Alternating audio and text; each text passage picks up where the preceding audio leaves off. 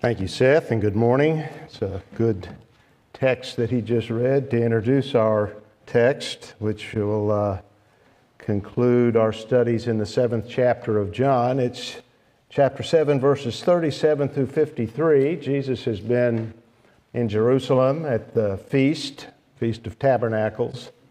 If you remember from last week, the Lord has taught them, and now he's been in an involved discussion with them, and some are debating among themselves as to who he is. And so the authorities had gotten wind of that and decided they needed to stop this, and they have sent the temple police to arrest him. So that lies in the background of our text, and we begin this morning with verse 37. Now on the last day, the great day of the feast, Jesus stood and cried out, saying, "If anyone is thirsty, let him come to me and drink. He who believes in me, as the Scriptures said, from his innermost being will flow rivers of living water." But this he spoke of the Spirit, whom those who believe in him were to receive, for the Spirit was not yet given because Jesus was not yet glorified. Some of the people, therefore, when they heard these words, were saying, "This certainly is the prophet." Others were saying, "This is the Christ." Still others were saying, "Surely the Christ is not going to come from Galilee, is he? Has not the Scripture said that Christ comes from the descendants of David and from Bethlehem, the village where David was?" And you may remember from last week they had this discussion as well. And in verse 27, some were saying, "We don't know where he's from. It's going to be a mysterious appearance of the Messiah." So there's all kinds of ideas among this crowd as to who Jesus is. Verse 43, so a division occurred in the crowd because of him. Some of them wanted to seize him, but no one laid hands on him. The officers then came to the chief priests and Pharisees, and they said to them, "Why did you not bring him?" The officers answered, "Never has a man spoken the way this man speaks." The Pharisees then answered them, "You have not also been led astray, have you? No one of the rulers of the Pharisees has believed in him, has he? But this crowd, which does not know the law, is accursed." Nicodemus, he who came to him before, being one of them, said to them, "Our law does not judge a man unless it first hears from him and knows what he is doing, does it?" They answered him, "You are not also from Galilee, are you? Search and see that no prophet arises out of Galilee." Everyone went to his home. May the Lord bless this reading of his word and bless our time of studying it together. Let's bow in a word of prayer. Some years ago, I visited the German National Museum in Nuremberg. There I saw the kinds of things you see in a fine European museum, works of art and suits of armor. But also there was an exhibit of very old Bibles, pre-Gutenberg Bibles, medieval texts copied in a scribe's hand. One that especially impressed me was written in gold.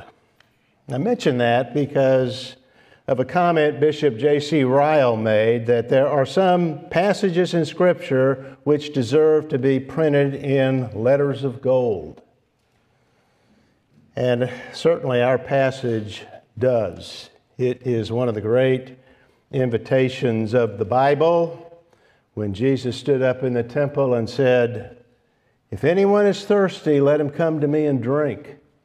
He who believes in me, as the Scripture said, from his innermost being will flow rivers of living water." Now that is worthy of gold letters. It's priceless, literally. We can't buy that blessing. We can only receive it but in receiving it, we are the richest people in the world. What a gift. It is a gift of free grace, a gift of love, unconditional love offered broadly and selflessly at a moment of peril when Jesus' life was in danger.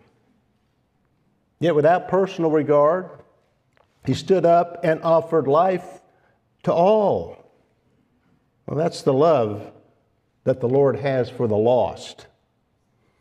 It was said during the Feast of Tabernacles, which is a harvest feast established as a memorial to Israel's wilderness wanderings, when God provided for His people every day. And one of the most remarkable provisions occurred early on when God gave them water. They were thirsty in a desert. They were grumbling against Moses, as they would do for 40 years.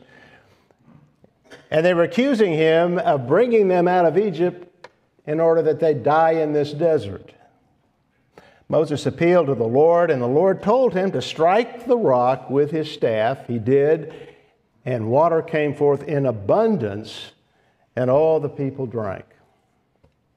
The water from the rock in the desert and the annual rains that produced the harvest in the land were commemorated at the Feast of Tabernacle with a water ritual. Each day of the 7 days, there was a procession of priests that would go down to the pool of Siloam, and they would fill a golden pitcher with water and carry it back to the temple as the morning sacrifice was being offered. And then the procession would march around the altar 7 times, where the high priest would then pour out the water at the side of the altar in remembrance of God's provision.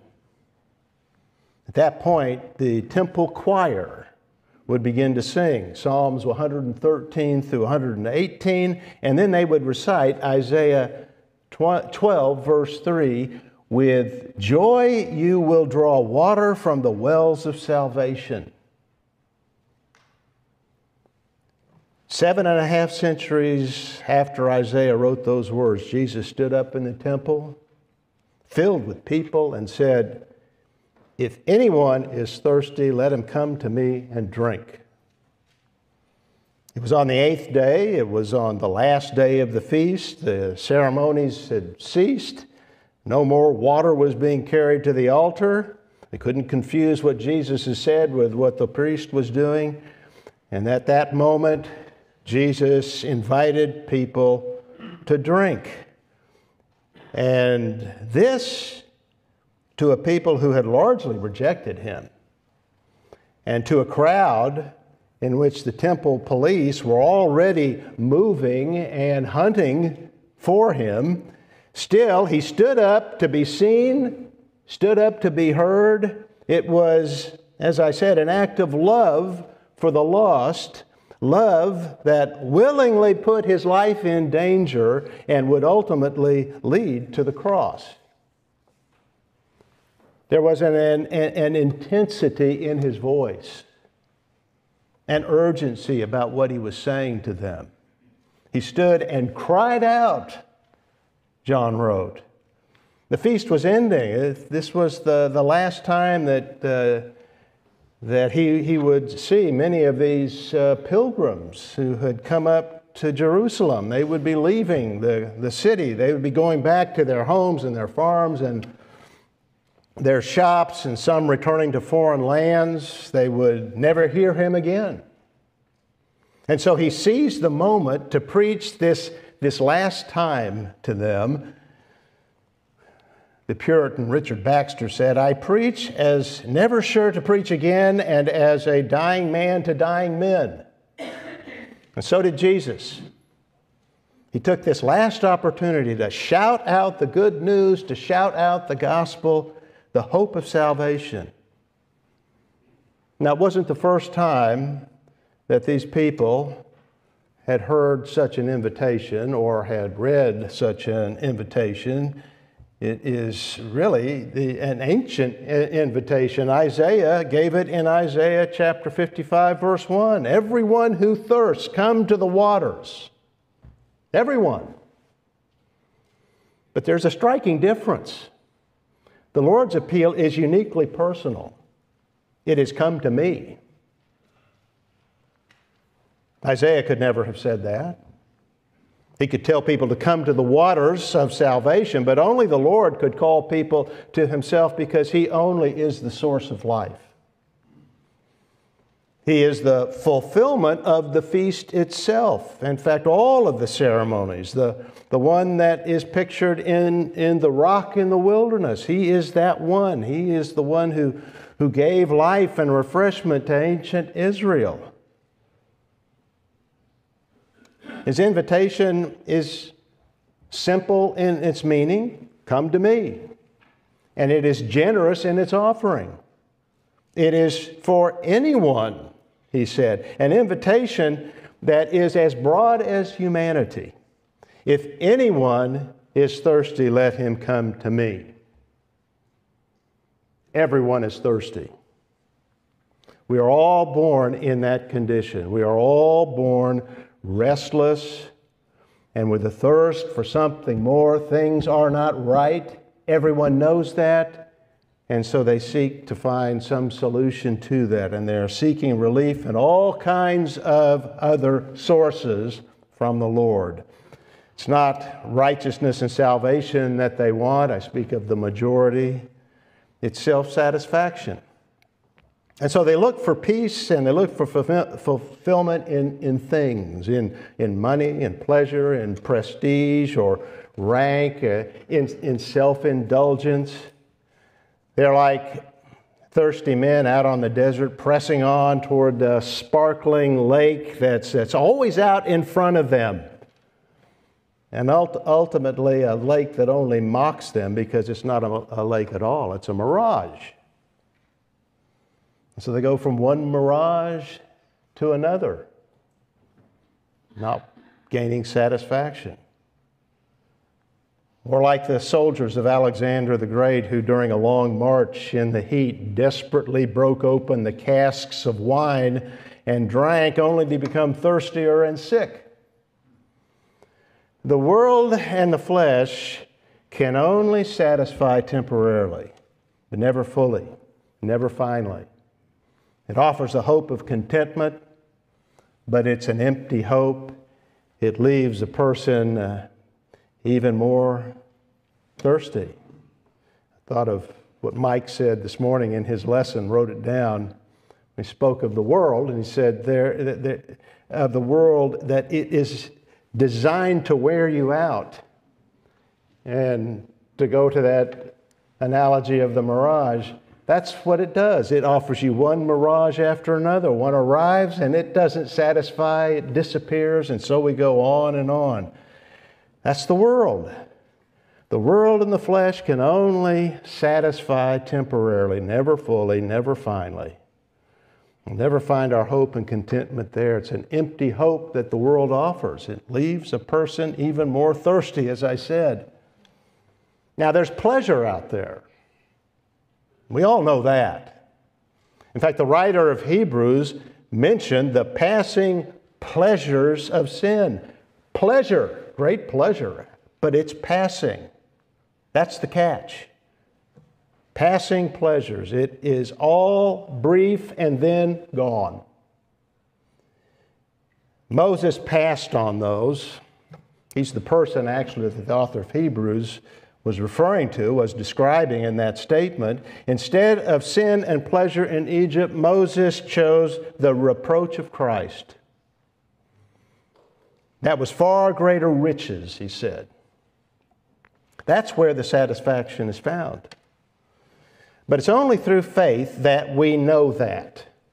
It's not by looking around at the world. The world is going to attract us like a fly on a hook for a fish. No, it's only by faith that we know that satisfaction and fulfillment is only in Christ. Instead of sin and pleasure in Egypt, Moses understood that and understood the nature of the case. And that's why he's cited in Hebrews 11, which is the great chapter of faith. He understood these things, which is, as the author says at the beginning of that chapter, defining faith as the conviction of things not seen. Well, what we see in the wonders of the world, its riches and promises, it's visible to us. We can see them and touch them. That's why they're so tempting to us. But the world is a cheat. Sin is deceptive. And so often people have to learn that the hard way, through bitter tears and regret. And here Christ is offering the solution. Here Christ is offering the direct path to full satisfaction. Life as it was intended to be lived. And who better to know that than Christ Himself? Christ, who is the creator of all things, the creator of us. That's how the book of John begins. He was in the beginning with God. All things came into being through Him. You came into being through Him. He knows best what is going to satisfy us. He's our creator. Joy and peace that passes all understanding is found in Him and in Him alone. But again, as Jesus taught us in the previous chapter, in John chapter 6, verse 44, that is impossible for people to believe unless the sovereign God brings us to that understanding and that knowledge. We are debtors to mercy alone. We are debtors to grace alone. And that point was made very thoroughly and clearly through the 3 different verses in chapter 6. No one can come to me unless the Father who sent me draws him, and I will raise him up on the last day. And sovereign grace is real. God does work in the hearts of people to make them thirsty for something else, for someone else. Then they begin to turn from false substitutes and mirages. So that when they hear the good news about Christ and about life, about real life, about eternal life, they respond. They come to Him and drink, which is simply a way of saying they believe. They believe in Him. Drinking is believing. And to those who believe, a great promise is given. From His innermost being, Jesus said, will flow rivers of living water, which is a hint at and allusion to the smitten rock in the wilderness. It was God's provision for Israel in a time of terrible thirst and desperation. And that's what Christ is for us. He is the rock. He is the remedy for our thirst. He supplies all our needs. And He does that in abundance with rivers, so that we will never want for anything spiritually. And we never will, as we walk with Him, as we walk by the Spirit.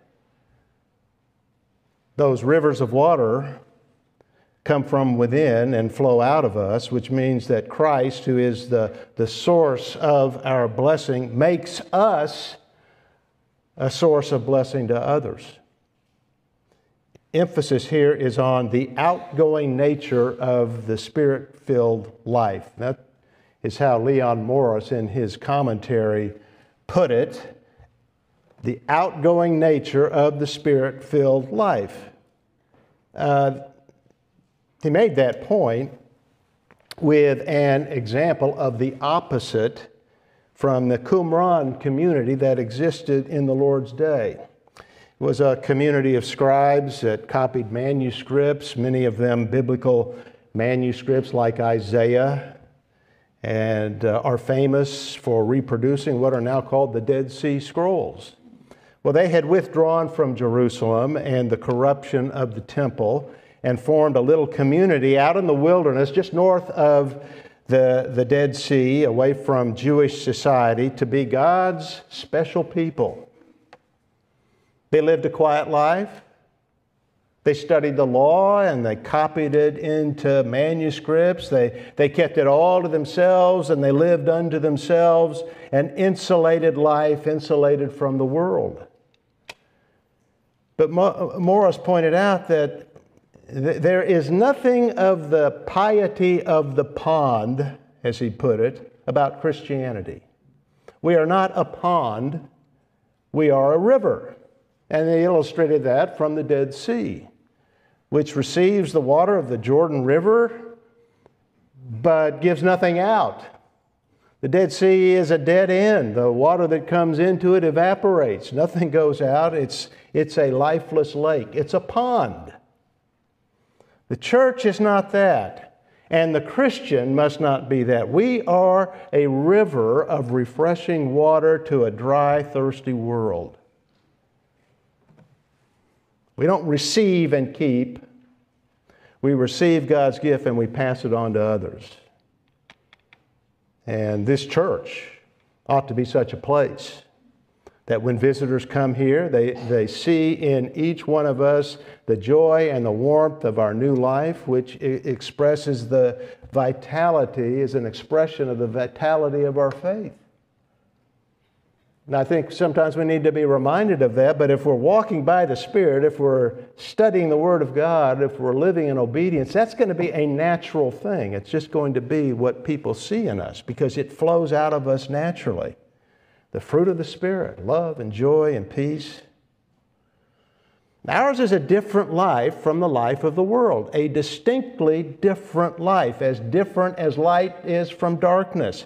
And as I say so often, I think it's particularly appropriate to say right now with this text, it is a supernatural life that can rise above the circumstances, that is an expression of God's life because it is God's life in us and lived out of us. From our innermost being will flow rivers of living water. That's quite a promise. In verse 39, John explains the statement, which clearly shows that it is a supernatural life because it's all about the Holy Spirit. But this he spoke of the Spirit, whom those who believed in him were to receive, for the Spirit was not yet given, because Jesus was not yet glorified. Now that points us to the day of Pentecost, when the Holy Spirit was given to the church and a new era began, the age of the church, the age of the Spirit. It's described with different titles, but it's a new age. It's a new covenant age. Now that doesn't mean that the Holy Spirit wasn't active before that time. He's always been active, and we see that all through the Old Testament as well as in the Gospels. And we see it at the very beginning, Genesis chapter 1, verse 2. So the second verse in the Bible has the activity of the Spirit. We read of him moving over the surface of the waters, involved in some work of creation. Literally, that is hovering over it. Some translations, Jewish translations of that, speak of it as a great wind rushing over the waters. That does not fit the description. It is of this Spirit hovering, evidently implanting life within this created world. Involved in the work of creation. From the very beginning, we see the Holy Spirit involved in all of the work of God as this third person of the Trinity. And in the Old Testament, he did the work of spiritual recreation in the regeneration of all believers.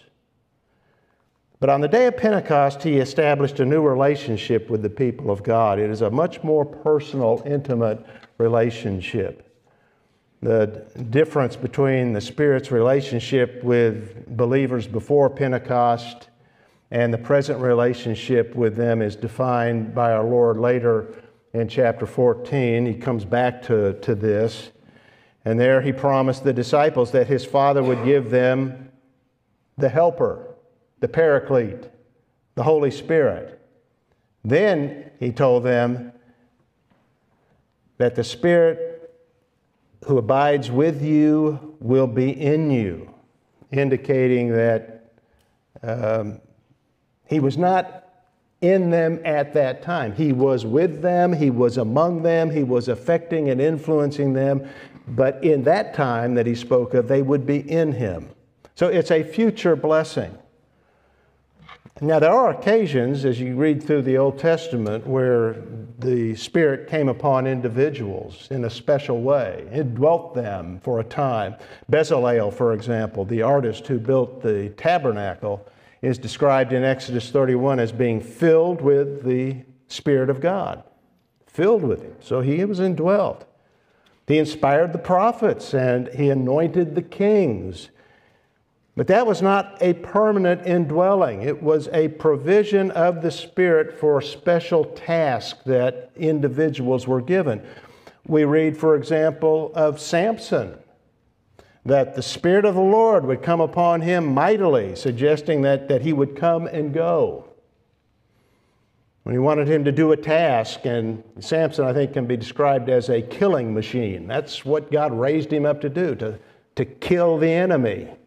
And he would come upon him to give him the ability to do that. So we see that in various individuals, how the Spirit would come and then he would go. But today the Holy Spirit permanently dwells in the believer. In Ephesians chapter 1, verse 13, Paul stated that every believer is sealed with the Holy Spirit of promise. And the significance, the meaning of that verse is, at the moment of faith, we are sealed and sealed permanently. Takes up residence with us and never leaves us.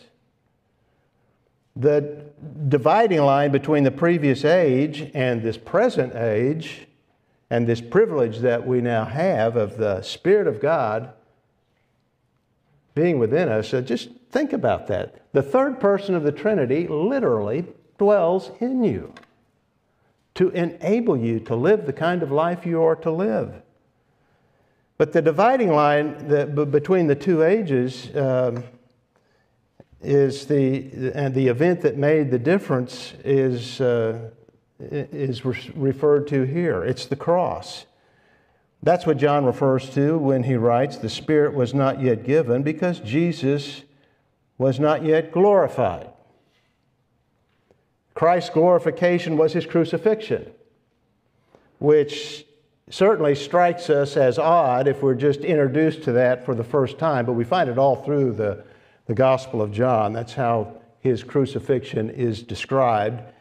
We wouldn't think that to think of the cross, because the cross was designed by the Romans to be a shameful and painful instrument of execution, not one of glorification, but one of shame and humiliation and degradation. But at the cross, Christ was glorified because it was there that God's love was given its greatest display. Do you want to know what the love of God is? Do you want to know what the ultimate example of love is? Then look at the cross. That's where it is demonstrated. God so loved the world that He gave His only begotten Son up to death for us. It's not only glory because there we see the love of God, but it's there because our salvation was attained. It's there at the cross that Christ saved His people, settled the issue. It is finished. So the cross is a victory, not a defeat. Because there, as I say, Christ won our salvation. There, Christ rescued us from judgment when He paid for all of our sins. It is finished. There's nothing more glorious than that. Well, that's the reason the Lord's sacrificial death had to precede the coming and the giving of the Holy Spirit. Before the Spirit could live within us, sinners, under the wrath of God, before we could enter into His life and He into ours, God had to cleanse us from the guilt of sin. And that's what happened at the cross. When that happened, the Spirit was given so that He filled God's people with power and equipped them for service. And He has not left us, and He will not leave us. It is a privilege that is true of every believer in Jesus Christ. So I mentioned that, what a great privilege it is. But every believer in Jesus Christ has this great blessing. The Holy Spirit conveys to us the life of Christ, which empowers us to live His life in the obedient life. And it is like rivers of living water, refreshing and cleansing. We still have a sin nature that as it is at work within us, and we are continually in this struggle between what Paul will describe in Galatians 5 as the struggle between the flesh and the Spirit, between our flesh and the Holy Spirit who is in it, and it is a frustrating experience. I don't think any Christian can walk in obedience and not sense the frustration of it. Paul sensed it. He speaks of that in Romans 7, this battle that goes on within us. That's what I would describe as the normal Christian life, not falling into sin, but the struggle that we go through. And the more we mature and we grow, and the more of this life that becomes evident and extant within us, the more the struggle will occur. It's an ongoing battle.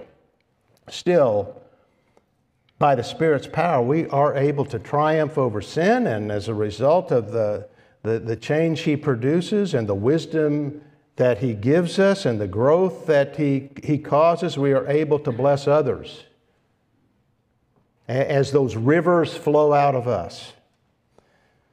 You can see why someone might call this a passage that deserves to be printed in letters of gold. These are great blessings that He's promising will come to the people of God in the not too distant future from when He said it. Now, all of this produced a response from the crowd. These are glorious, authoritative words that He has spoken. And so this crowd that had gathered there in the temple, it's a large crowd, had different responses. They were divided, actually, in what they concluded from what He has said. Some thought that He was the prophet that Moses prophesied or promised would come in Deuteronomy 18, verse 15.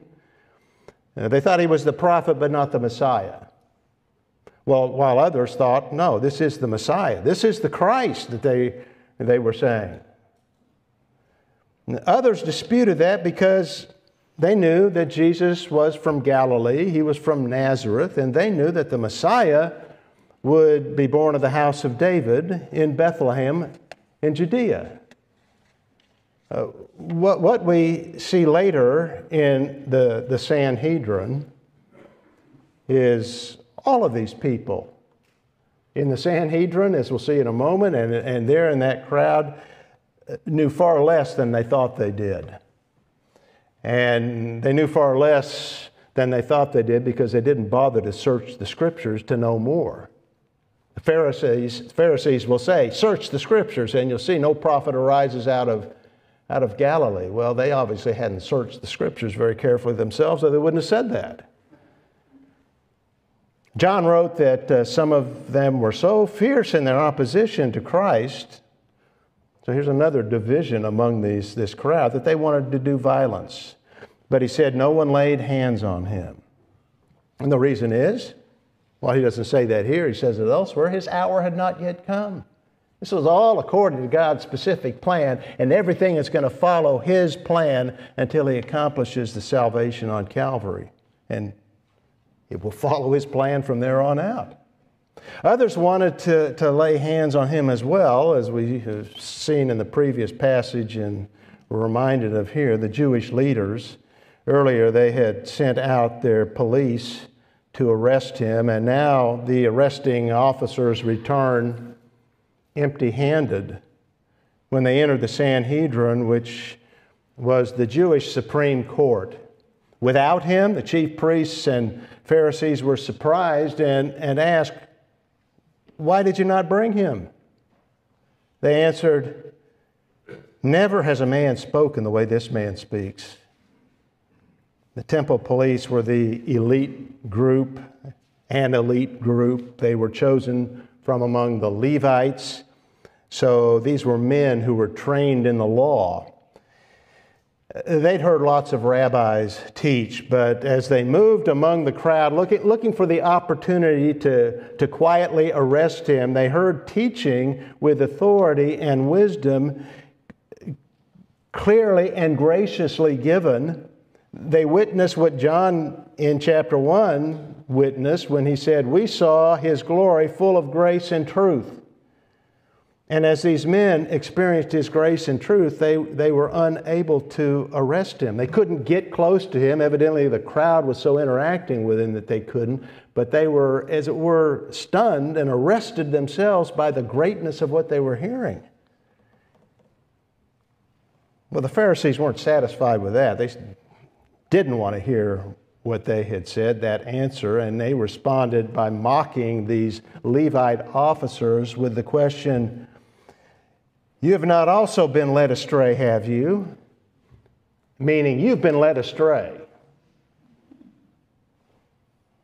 They condescendingly then dismissed the crowd as an uneducated bunch, ignorant, unaware that even some of their own members were investigating Jesus and were being drawn toward him.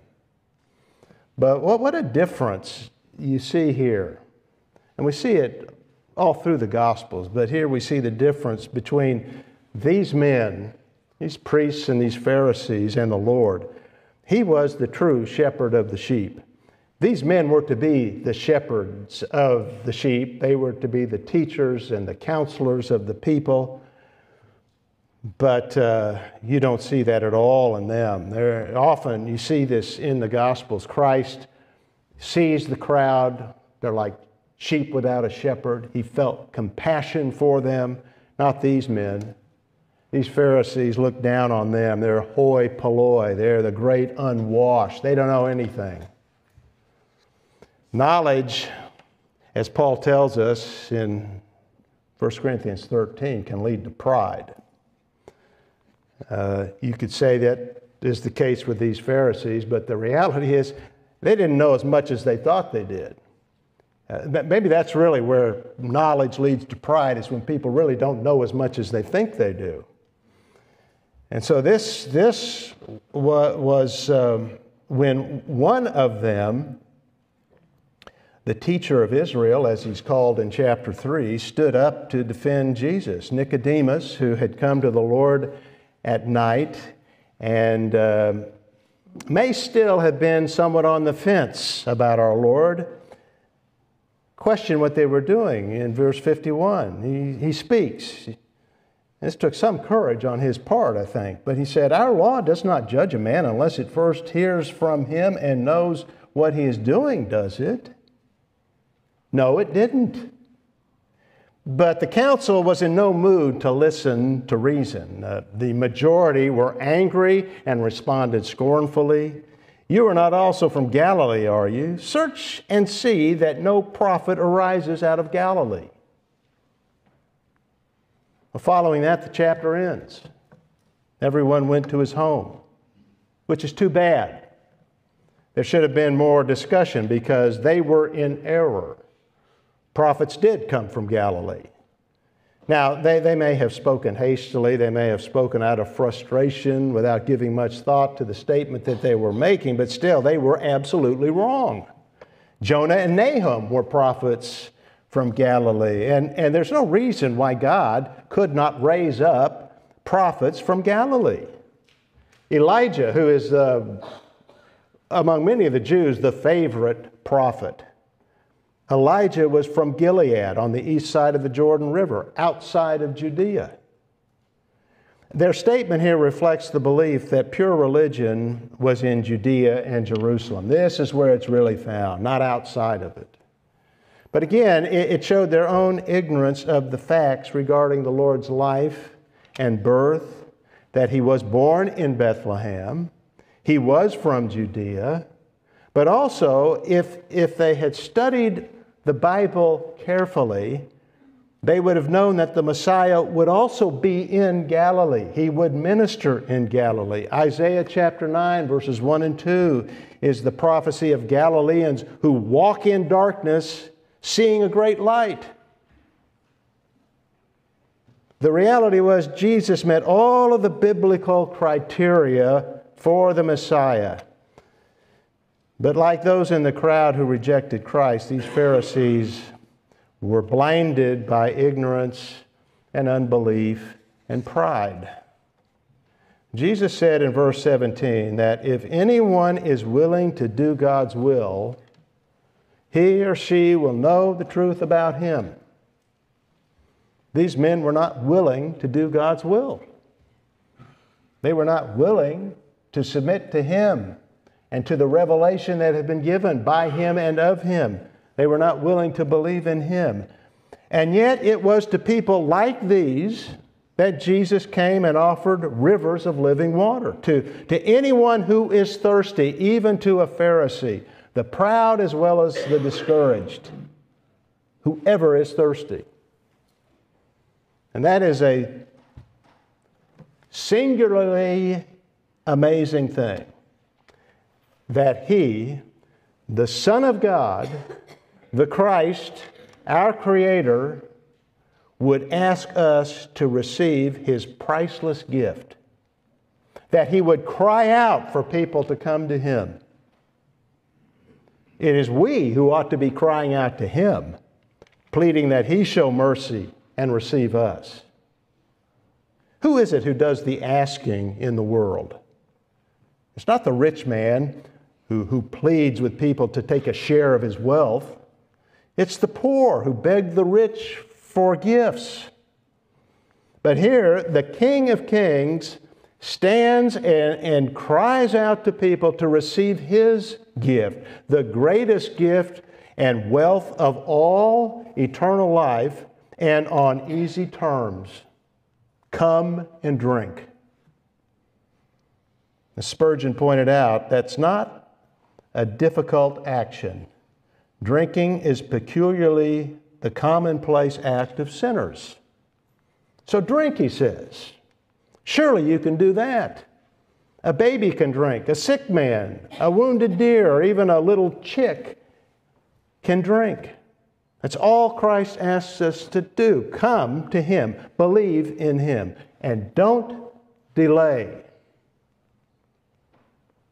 Something else I saw in the museum in Nuremberg was paintings and artwork with skulls, which might have the Latin words memento mori, which is translated, remember you must die.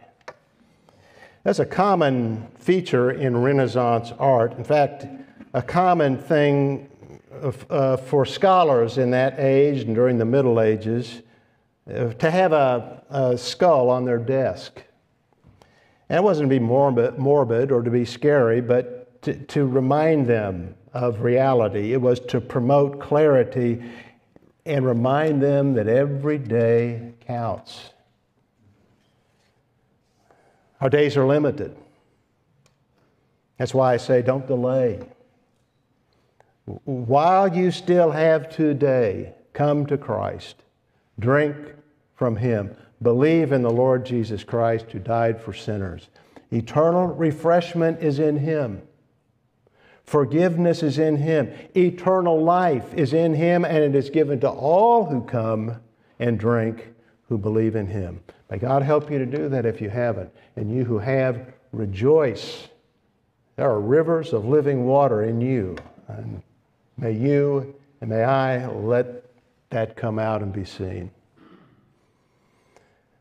Well, let's stand and sing number 25 in the Songs of Praise book, Before the Throne of God Above, and then remain standing for the benediction. Number 25. Father, all of us who have put our faith in Your Son can say we've been purchased by Christ, and we are clothed with that perfect righteousness, that spotless righteousness that we sang of. And we're fully accepted by You. We can't become more accepted by You than we are presently at the moment of faith, fully and completely and forever. But we recognize we need to grow and we need to develop and we need to have the fruit of the Spirit manifested in our lives like rivers of living water pouring out from us. Lord, do that work in us and make us people that bring great glory to you for the blessings that you've given to us. We thank you for that. Now the Lord bless you and keep you. The Lord make his face shine on you and be gracious to you. The Lord lift up his countenance upon you and give you peace. In Christ's name, amen.